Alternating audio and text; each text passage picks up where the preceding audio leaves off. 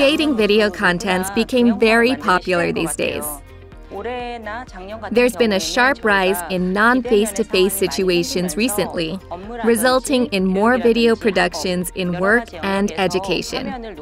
So, we developed Screen Recorder, which simplifies the video recording experience, and Samsung Studio Plus, which makes video editing easy.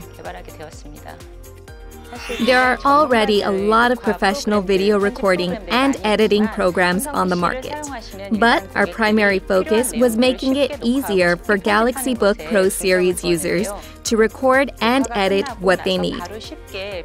You can immediately start editing through the pop-up window that shows up right after recording the video, and intuitive menu names help users understand the functions at a glance.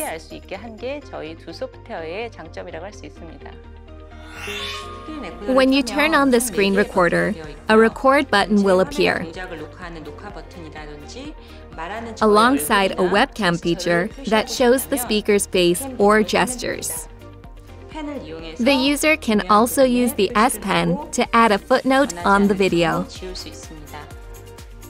After recording, a pop-up window will appear that lets you move on to editing from Screen Recorder.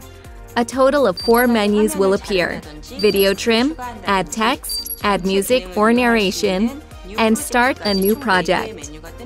The user can then select the desired function. We focused on the ease of use. Users can intuitively use the functions without studying or training. Samsung Studio Plus has a cropping function that allows you to keep or delete the parts you do or do not want in the video.